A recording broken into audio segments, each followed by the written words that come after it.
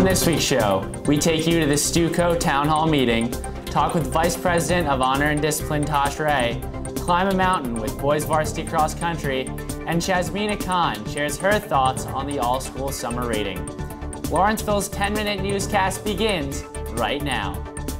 From the studios inside the Lawrenceville School's historic Pop Hall, this is L10 with Aidan Duffy.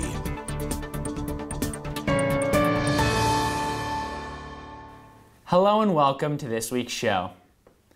16 fifth formers have been selected as semi-finalists in the 64th Annual National Merit Scholarship Program competition. Chosen from over 1.6 million students in about 22,000 high schools, these 16 Laurentians are among the less than 1% of U.S. high school seniors selected. On Saturday, Laurentians welcomed the Choate Boars for a day of athletic competition. Big Red fought hard, winning boys varsity cross country, girls varsity and junior varsity field hockey, boys JV soccer, girls varsity volleyball, and the boys varsity water polo matchups. Lawrenceville girls varsity cross country, boys varsity football, and boys varsity soccer fell to Choate with ties for girls varsity soccer and girls junior varsity soccer. On September 10th, Headmaster Steve Murray presented $65,000, Lawrenceville's annual donation, to the Lawrence Township Education Foundation.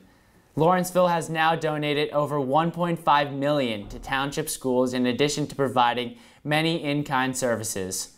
The funds will be used for programs that encourage innovation and enhance the learning environment. On Monday night, Student Council held a town hall meeting to discuss changes to the House visitation policy. L10 was there and brings you this report. A change in the House visitation policy was made this summer to address a number of concerns the deans and house-masters have seen in recent years. We wanted to continue to emphasize our commitment to healthy ways to do Lawrenceville well, as well as create and reaffirm the message that the House is a place of strength. So Stuco, right when we got back on campus, we heard about the news. We didn't know anything over the summer, like we've said countless times, like Mr. Eldridge has acknowledged. And as disappointing and frustrating as that was, we still knew we had to do something. More than 100 students assembled in the Healy Room to share their thoughts and perspectives on the currently modified policy on visitation with Stuco, Dean Eldridge, and Dean Kossoff. Right when we got back on campus, we started talking to Mrs. Kossoff. We started talking to not just the administrators, but also students, getting their views, which obviously we agreed with, and we already knew how it affected us, but we wanted to know how it affected everybody. After much discussion, fifth formers Margot and Harrison expressed their feelings on the new visitation policy and the conversations that took place in the Healy Room. After the town hall meeting and after hearing other people's thoughts and voices, I kind of felt like I'm still very much against the policy. I think it makes people feel like they don't have that sense of privacy that we need as boarders, especially being away from home. Different students have expressed that the administration didn't really include student voices in their conversation and didn't really talk to them about this, and even send an all-school email about this before we got here, and it was just something that they instated, and it kind of felt like they weren't expecting the backlash that or the magnitude of backlash that they got. Obviously it's had immense impacts on all of us. Speaking just for me personally, I was roommates with Cameron Dano last year in Hamel, and he's a prefect now. And we lived together for an entire year, but now him being a prefect, me being the president of the school, we should be very trusted, yet we're not trusted to be behind a closed door in my dorm or his dorm. The boys varsity cross country team is poised for another winning season. We tagged along on their weekly mountain workout and discovered their secret to success. It's a great tradition that we've been going through for the last 11 years. I think Koch started way back when, and there was a bit of a gap when he wasn't driving the buses, and then 11 years ago I came along and he persuaded me to get a license, and we've been able to get off campus every Thursday. From a running standpoint, again, it's a high intensity, low impact. You're doing hills, you're getting a good workout, and then the tow path back is great. And then just mentally to get off campus, I think it's great for the team to, again, spend some time together, spend some time on the bus, spend some time with just us, and no distractions other than the team and running.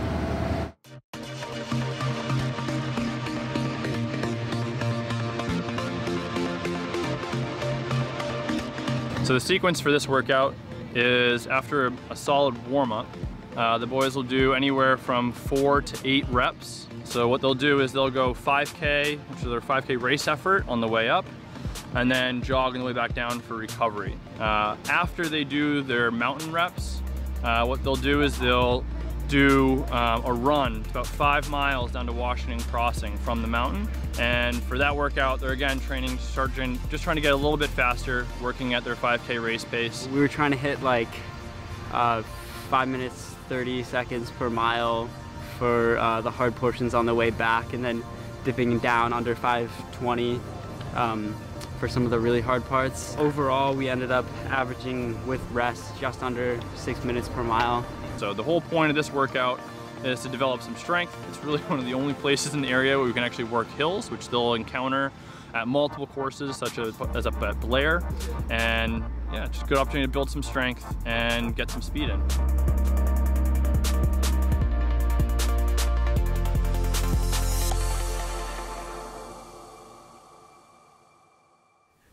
The second in a series of conversations with student council representatives, senior news correspondent Makayla Boxley checks in with Vice President of Honor and Discipline Tash Wray and investigates the school's disciplinary process. So last year you talked a lot about wanting to educate the community about exactly what goes on in a DC. So could you tell me what the process is once somebody has been accused of a major school rule?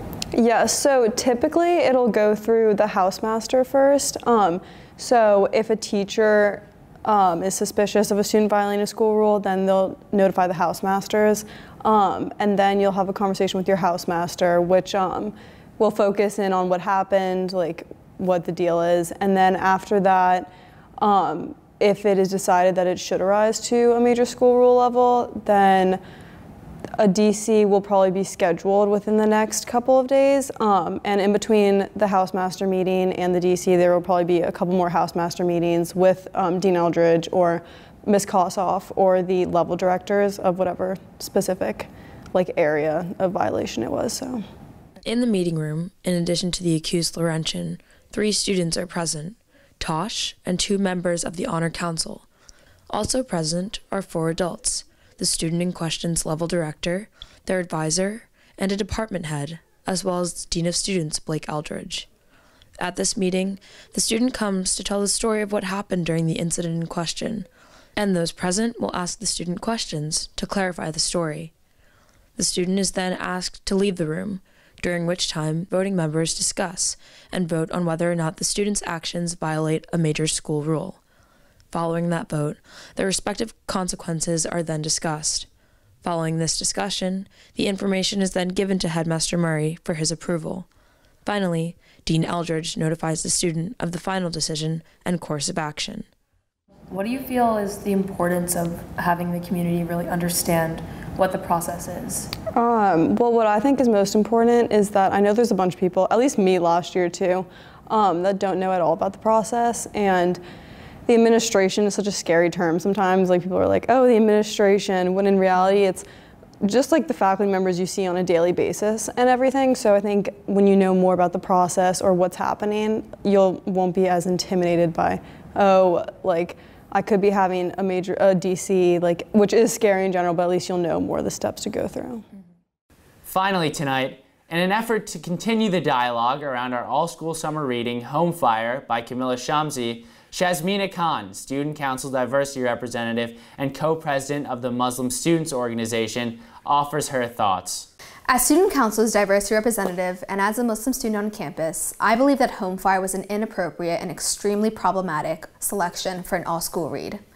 The story offers a very skewed and stereotypically narrow perspective of the life of an everyday Muslim and perpetuates Islamophobia to the greatest extent, once again placing Muslims in association with terrorist groups like ISIS, sending the message that ordinary Muslims and terrorists are in the same party, that because they share the label of Muslim, they share something inherent. It is concerning that a group of educated faculty on campus that should be aware of the current political climate where Islamophobia is rampant chose this book and failed to notice that the book they were choosing shows Muslims in a false and one-dimensional light. What is even more disturbing is that the administration has not even thought it important to address home fire and extremely questionable themes in this first month since school started, leaving it up to Muslim students in particular to have to bear the brunt of this poor decision and defend their religion. Because there was absolutely no discussion of Muslim life on campus preceding this, all of a sudden, Muslim students feel the responsibility to defend themselves against peers whose misconception about Islam may have been reinforced by a book about terrorism. I am not alone in my sentiments about home fire, and it is the widespread fear that because Muslim students comprise such a small percentage of the student body, administration has seen this as an opportunity to keep these discussions on the back burner. Thank you, Shaezmina. That is our broadcast for this Friday night, September 28, 2018. From all of us here at L10, thank you so much for watching, and good night.